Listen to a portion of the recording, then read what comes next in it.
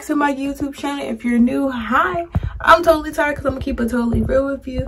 Go ahead and click that like and subscribe button to get turned up with Totally Tired. So basically, lately I've been having like a keloid form on my industrial. When I tell you, all throughout the healing process, I really didn't have any keloid problems, and if I did, I simply just put tea tree oil on it and it was gone. Now that it's been a full complete year, it didn't reverse back to I'm not even gonna say reverse back to the healing process, because during the healing process I really wasn't having issues with it. Now it didn't just went to shit. Like I don't know how to explain it, guys. Like literally it seemed like, because my official year mark, I think it was February the 17th. It was either the 17th or the 20th. It was some time around. I think it was the 17th. I swear it seemed like when they hit like the 17th, exactly the exact day, I noticed that our keloid was showing up. But I was just like, tea tree oil was not working, guys. Oh, I don't even have my tea tree oil over here. Oh well. But yeah, the tea tree oil I always use, and I made sure I got was 100% too. So yeah, I don't know what the issue was, but based on what I've been doing now, and I have like videos where I've been keeping track, specifically for this video, I've been keeping track over the weeks, how it's been, like it's gonna go down, it's getting big, like y'all see it here. But what I've been doing now is literally spraying some hydroperoxide on it.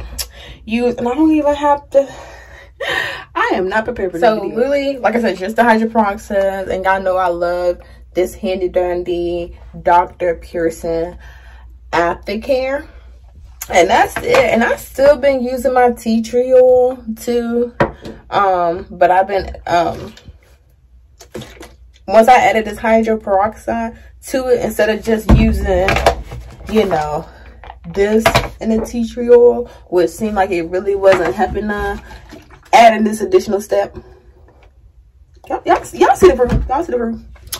But I'm gonna try a new theory, because I remember watching this YouTube video, and the girl was saying what she does. She uses aspirin. She crushes up aspirin and she makes it into this paste, and she just puts the paste on there. So I was looking on Amazon, I don't have any aspirins, but I found these powdered aspirins off of Amazon. So I'm like, oh, that'd be perfect. And it says fast pain relief. I don't know, maybe it'd be faster to heal my ear. I don't know. But what I'm gonna do, I got my little shot glass. Of course, it's Hello Kitty. Got my little shot glass. I'm gonna mix that up with some hydroperoxide. Plus, I have this 100% dead sea salt Pearson rinse. So that's what we're gonna do. Don't mind my hair if it looks, my forehead if it looks all shiny. I just put this hair oil on my hair because my hair has been itching me lately, and yeah, I kind of felt a little bit too much and it keeps running down my forehead. So don't mind that, please don't mind that. Just keep watching the video just to have it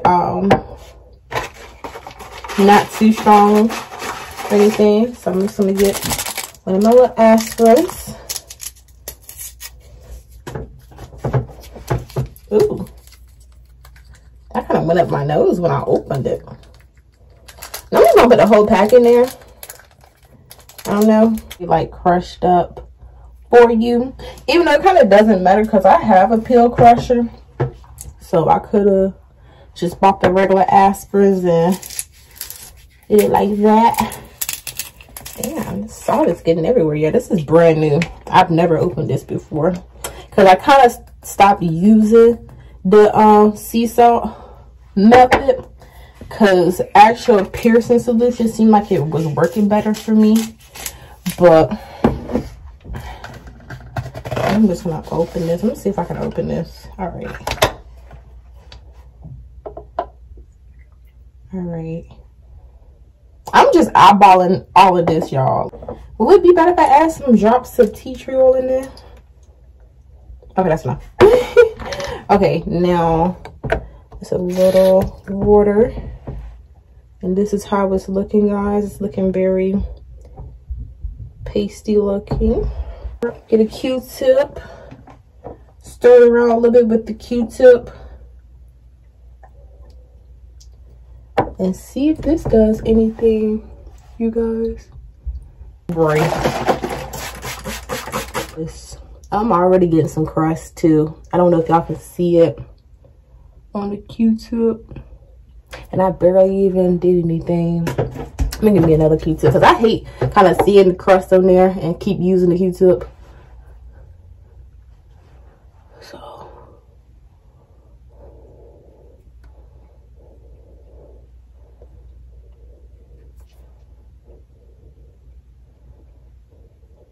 But yeah, it seemed like after a while, okay, look, yeah, we're getting a lot of crusting.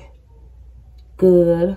But yeah, it seemed like, I don't know, like the tea tree oil was not working after a while. Not until I started using the hydro peroxide, then it kind of seemed like the tea tree oil wanted to start working again for me.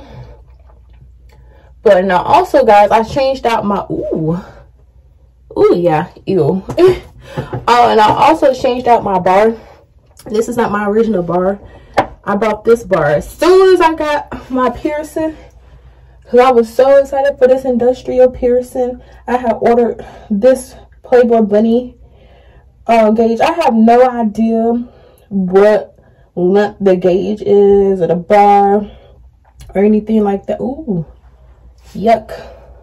Or anything. I might actually try this method too, my belly button piercing, because my belly button piercing is doing great. It's doing amazing, but it still has this moment when it pusses up and bleeds. So this method is gonna be on that too. Stick it in there. I'm kind of mixing it in there too as I stick it in there too.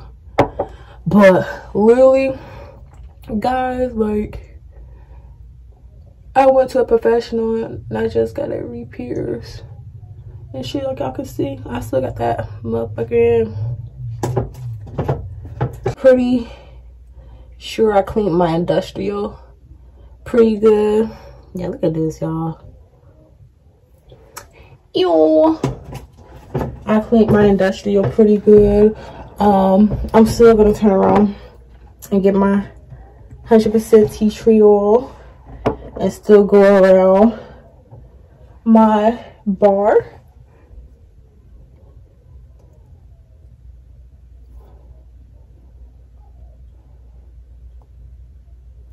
Because I don't know, yeah, because see, I don't care how much you kind of clean your piercing.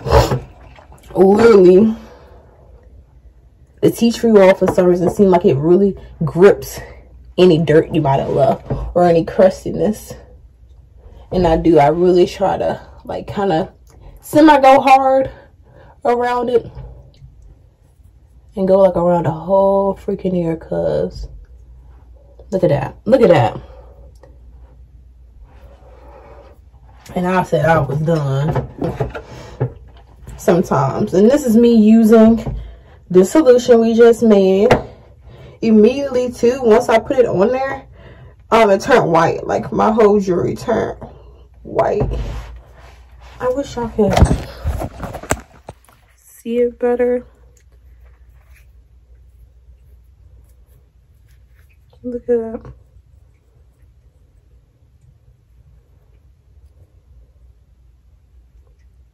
The importance of taking out time and cleaning your piercings, guys. If this video is not showing you that, like, y'all, like, I want more piercings, but as you can see, piercings takes time. It really do. You literally have to take time out of your day and clean them, or they will get crusty. They will, look at that, they will get infected. Not like a tattoo. Tattoo, once it heals, you're good. You don't want to worry about a motherfucker no more. But piercings are way more high maintenance than tattoos.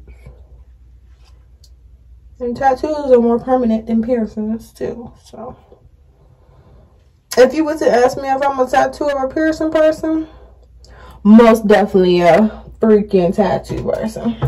Because the way some of these piercers be charging too, you can damn near get a tattoo for that price. Like, I'm telling you, I can get me a whole tattoo that is permanent for the prices some of these tattoo artists, piercers be charging. So I'm actually kind of holding the bar as I clean it too. I don't know if y'all just peeped that or not, because like right around the bottom part, this part of it is you can physically see the crust around the jewelry. So I really just like for I don't know if anybody else can see that, but for me, I don't want to be having a jewelry dangling from my belly button that's dirty. So you gotta actually sit here and clean the jewelry too.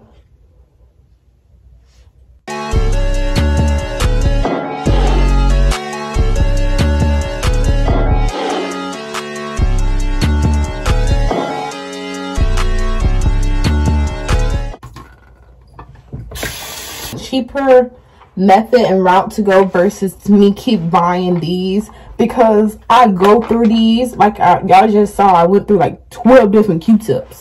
Y'all, it's only 36 Q-tips, and y'all see how many left I got. This is more so like if I'm on the go at work, I don't got time to be making this solution and keeping a little shot glass with me and all that stuff. But actual like at home, when you're good, we're gonna try this method. So shot glass, hydroperoxide, dead sea salt, tea tree oil, just a couple drops of it, and then we got our good aspirin here. So what I'm gonna finish off this step by using some Vaseline, because I don't know if it's the tea tree oil or the hydroperoxide, or they both mixed together, but around my ear itself, it is dry, like dead skin pulling off dry, and which is good because you want that keloid to be dry and dry up, but you don't want the ear, your actual ear around the keloid, to be that freaking dry. So I just put a little Vaseline on my Q-tip, and like, you see what I'm saying, like the actual ear itself. Don't put no Vaseline on the keloid, because that's defeating the whole purpose. You want that keloid to be dry, but you don't want your ear to be all dry and shit. And I'm gonna end the video. I hope you enjoyed it. Like, comment, and subscribe, and I'm gonna update you guys and let me know, if you want to try this method. Like, comment, and subscribe. See y'all in the next video.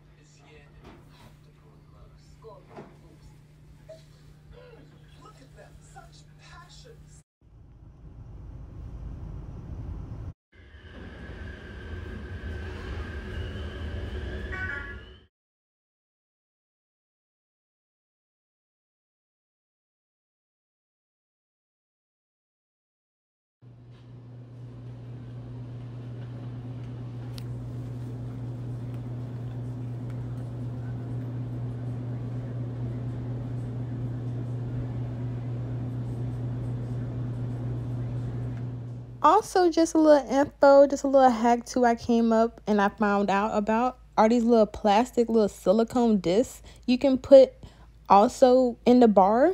So I also ordered this, and it's really been working, guys. Like, it's flattened it too.